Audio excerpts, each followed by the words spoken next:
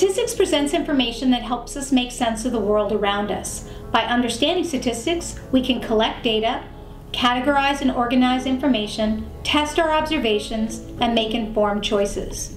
One definition of statistics is the collection, organization, and analysis of data. A thorough knowledge of statistics allows us to plan conferences, analyze corporate processes, visualize trends, and set goals.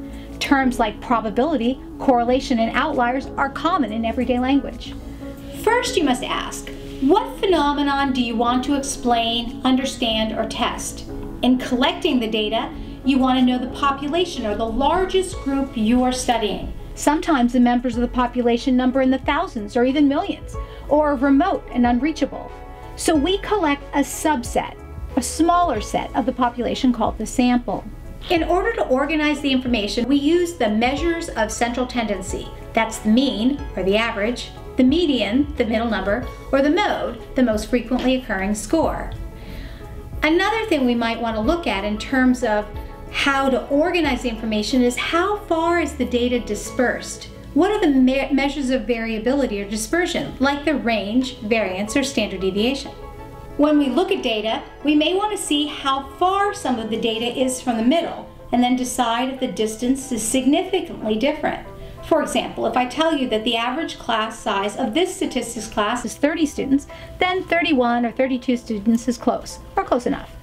But what if your class has 45 students? Is that difference significantly different from the mean? We can look at a normal curve or do a hypothesis test to test this.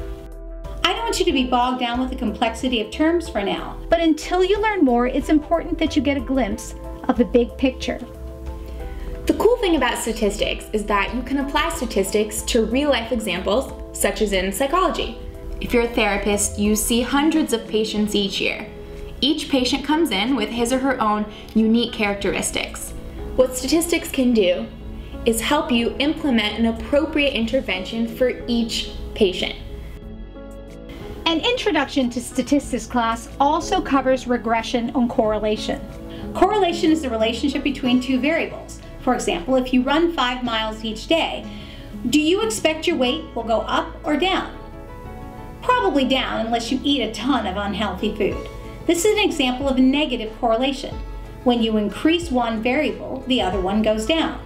On the other hand, if you eat bags of candy each day, do you expect your weight to go up or down? Well, probably up. This is an example of a positive correlation.